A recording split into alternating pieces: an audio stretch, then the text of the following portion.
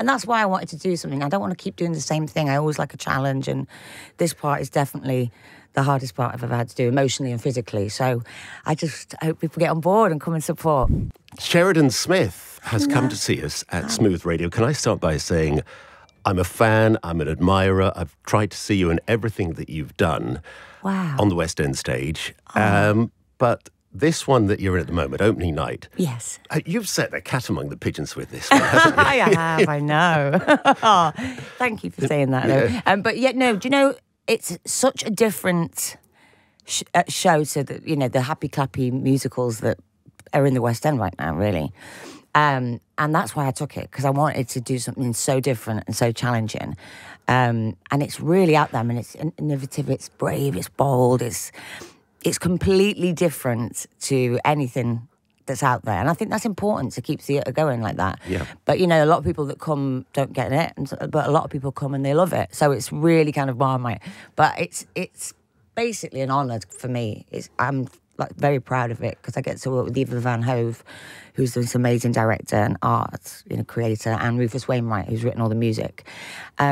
But it's a very kind of dark play with music. Obviously, it's a musical, but it's not your usual tap dancing jazz hands show, right? And it's based on a movie from the 77, yes. I think. Yeah, it is. So tell us the story. So what's it about? Okay, so the story is about an actress who is opening a play on Broadway, and she's in quite a bad way at the beginning anyway, mentally. But she hates the play. She can't find her way through the play. Also, her ex-husband is playing opposite her. And then a fan, played brilliantly by Shira Haz, who's an amazing actress, fan gets killed at stage door, and then she's haunted by this character and goes into psychosis, kind of has a mental breakdown. And she's hanging on by her fingernails, and the whole company don't know if she's actually going to make opening night, because she's having this big mental breakdown. So that's the film. And then obviously you've got Rufus Wainwright's beautiful kind of haunting music. And Evo hasn't seen the film, the director, so he wants you to bring yourself to it. So I'm allowed my tattoos out and everything, it's kind of, but the stage is stripped back, so there's no wings. You see all the cast on stage all the time, behind the scenes. We change on stage, like in the dressing rooms. The band are on stage with us. There's also a huge screen that they're filming us, like a documentary team following the play within a play. And it's just, it's a piece of art. I'm just so proud of it. But it is definitely, it's taste. It's, if you want to come and watch something intelligent and be challenged and layered, then this is the show for you. Was there any time during rehearsal when you thought, this is a bit much, we are pushing this a little too far? Do you know, the rehearsal process was quite intense, just because I had to find all these kind of emotions of this character, and you kind of have to live in it all day. Now that the show is set, I find it like therapy. I go out there and just cry and scream and leave it all on the stage. But I think that Ivo Van Hove and Jan, his partner who he works with, their vision of, the way that they've done it, it is like art. It's people will love it or hate it, and that's how they work. That's how he does every show. Yeah. He wants that kind of divisive, thing. So I never thought, I just trusted them and was very honoured to be kind of in a room with them, really. But yeah, it's out there, it's different, but I'm with the most amazing company of actors and crew who are doing all the film work as well. And we're just having a great time. There's a lot of camaraderie amongst us, so I'm loving it. And a lot of the audience is, up standing and dancing at the end, and then other people, it's not their taste. So, but I'm very proud of it. What are people saying to you at stage door? Because I know you do quite... Yeah, you always try and do the stage door. Do you know what? Lovely things. And even people who've been to see me and Shirley Valentine last year, whereas it's the opposite, because I talk to the audience in that, whereas this is kind of more... you're looking in on a theatre family, so it's not like little winks to the audience like I can usually do. Yeah. But even they, come to stage door and they were like, it's so different, I love it. And it's, it's so different to Shirley. And that's why I wanted to do something. I don't want to keep doing the same thing. I always like a challenge, and this part is definitely the hardest part I've ever had to do, emotionally and physically. So I just hope people get on board and come and support. You mentioned Shirley Valentine, yeah. David Pugh's beautiful production. Yeah. And that really was the complete opposite to this, wasn't it? That's you at a set of a kitchen. Yeah. And you broke you always break my heart, Sheridan. It's wonderful. Thank you. That setting there, do you just seem so comfortable talking directly to the audience? Yeah. And there was a point when I thought, oh, she looked at me, and God, she's doing this for me, Oh, do you know, that was a wonderful experience. I loved it. I mean, it was obviously just me on the stage, so it's nice to now have actors to actually play with. But I had the audience to play with on that, so that was fun. And again, so different. Like, I was terrified of doing a one-woman show, but I ended up loving it. And this, again, is completely different, the other end of the scale, So I just keep liking to challenge myself to different things. So, but yeah, I did love that experience too. Because when I watched that, I thought this is a show that she can tour, bring back to London whenever she wants. You can take this anywhere in the country. Yeah. Do 2 weeks in Edinburgh, do 2 weeks in Birmingham, anywhere you want to do. I mean, would you do that? Would you? I would, do it again? I think that's what David would like. Yeah, I'm sure. But I haven't got the time at the minute. I'm doing opening night, till the 27th of July at the Gielgud. I know I said that. But then after that, 2 days after, I start filming a job for 4 months. So it will be a while. But at some point, because we've got the set and everything in storage, we could easily, tour, do a little tour of Shirley. I'd love that one day, maybe. A holiday first and a bit of time with my son. You need a break. Yeah. Don't want to run myself into the ground. And I'd love to talk to you about the very first thing and I'm sure a lot of people saw you in for the first time, which was Royle Family, the Royle Family. Oh. Auntie's girlfriend. Auntie's girlfriend, the vegetarian. And what's the fantastic line from... Can she have wafer thin ham? A little bit of wafer thin ham.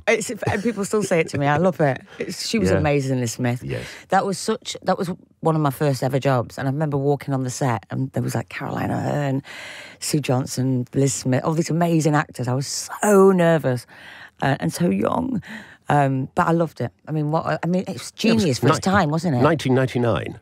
Was that when it was? I think it was, yeah. Oh my God, I'm getting old. God, but it was so.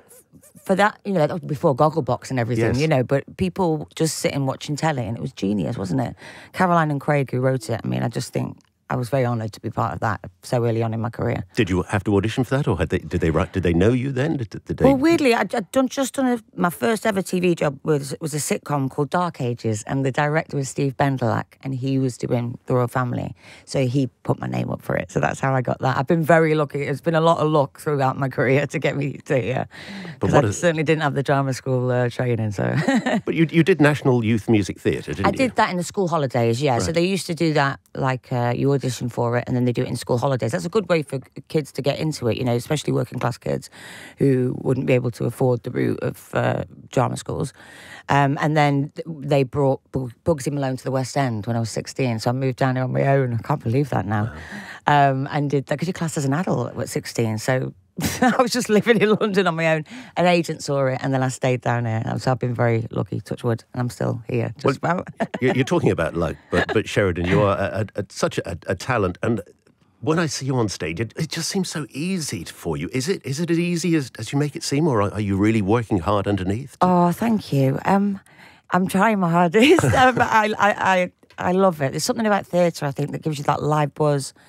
You just can't get that in filming. So when I'm on stage, I'm nervous. I still get nervous. I get nervous before every show.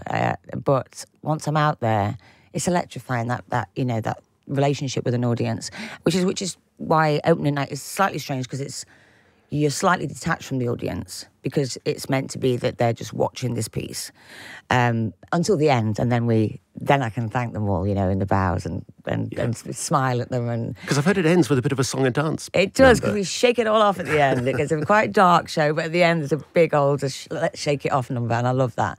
And that's when I get to see the audience and tell them how much I appreciate them, So, but yeah, there's just live theatre. There's nothing like it. And because this is so immersive, like the audience are filmed as well in this. They're on the screen. Okay. I film a bit outside on the street in the middle of Soho live every night. It's just anything can happen in this show. Yeah. Every show is different as well, which is exciting. So it's a buzz to go out there. The director's known for that, isn't he? I saw his network at the National Theatre, which also had a scene that started out on the South Bank and ended up on the stage. That's his style, isn't it? That's his style, yeah. So do people come to that point in Soho at that time and think, oh, she'll be here in a minute, we can watch?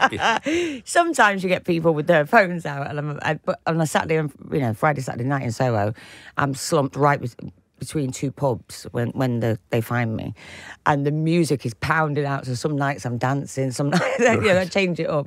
I'm crawling across the cobbles, but it's all fun. It's just new. It's a new way of working, and for me, and something I've never done before. So I'm just loving the experience. I'm very honoured to be part of it. Can I talk about a couple of things that didn't happen? Yeah. Scylla, the musical, that the late Bill Kenwright was going that was so sad. to bring. Yeah. It really was. But that was something that you were going to do, wasn't it? Yeah, you did the Scylla TV show, and it was announced that Sheridan is going to play Scylla. You're going to do it in Liverpool. You're going to bring it to the West End. Yeah, it was all set. And then it was lockdown, and we couldn't do it.